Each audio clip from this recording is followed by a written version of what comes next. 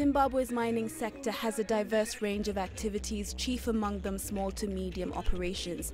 The spotlight is currently on the country's greatest mineral resource, the Great Dyke. The plan is to maximize economic and infrastructure benefits to towns along the dike and to help turn around the lives of communities.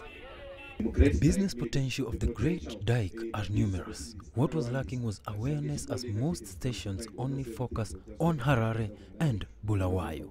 We have come in to give a voice to the miners. So I think we shall be doing that. Already we have started. With Zimbabwe's general mining policy being to sustain development of the country's mineral resources, a radio tour was set up. It traversed a number of towns along the Great Dyke to create awareness about the possible benefits the communities stand to gain. We hope it will bring to the fore the investment opportunities which are within all the towns which are in the Great Dyke. As you can see, it's a scenic town. Scenic in nature because of the environment, even the rainfall pattern. It's quite conducive.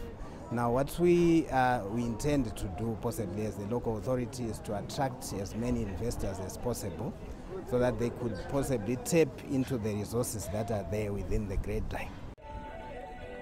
30 of the country's top cyclists participated in the inaugural Tour de Great Dyke, a 3-day 225-kilometre bicycle expedition from Chegutu to Zimbabwe. The theme was unlocking investment potential, exceeding limitation within the Great Dyke. I enjoyed cycling from Chegutu. I saw it as a good thing. I am a cyclist and I enjoy cycling. The Great Dyke stretches across 550 kilometers running from the north to the south of the country.